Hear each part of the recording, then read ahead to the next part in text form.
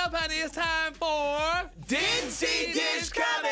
Well, baby, there's drama, honey, in the sorority, baby. Oh, Lord. These queens, honey, are going crazy, Tanner. Tell us what happened. Yes, okay, as the resident expert on queens and drama, here we go. A Brazilian drag pageant called Miss Gay Mato Grosso 2023 was held over the weekend, and at the end, Emannuelly Belini was crowned the winner, and Natalie Becker won second place. Well, before the crown was ever even on Emannuelly's head, Natalie's man rushed the stage, snatched the crown, and threw it to the ground. Then he picked it up and smashed it down again. That's the second time.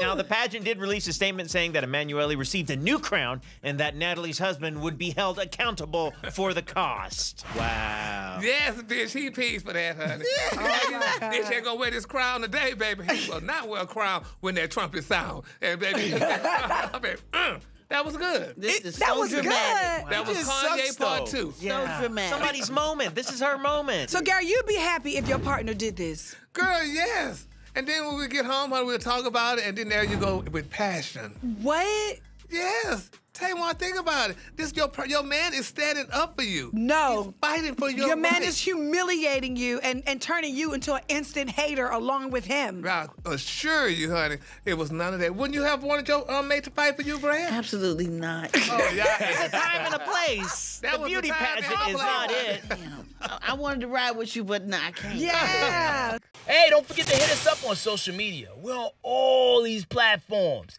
at Dish Nation. We'll see you there.